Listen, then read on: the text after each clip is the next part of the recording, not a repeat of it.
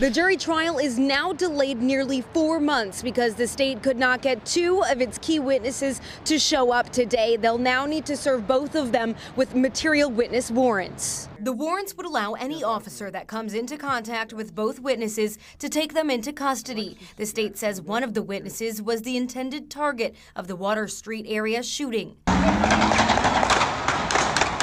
Chaos unfolded as people packed the area near Pfizer Forum following a Bucks playoff game last May. A fight erupted in gunfire from multiple people. Alexus, Jackson, Milton, and Lemont, Siller are among those facing felony charges. Judge Michael Hanrahan agreed to delay the trial to find the witnesses. Also the fact that this is an incredibly complex case.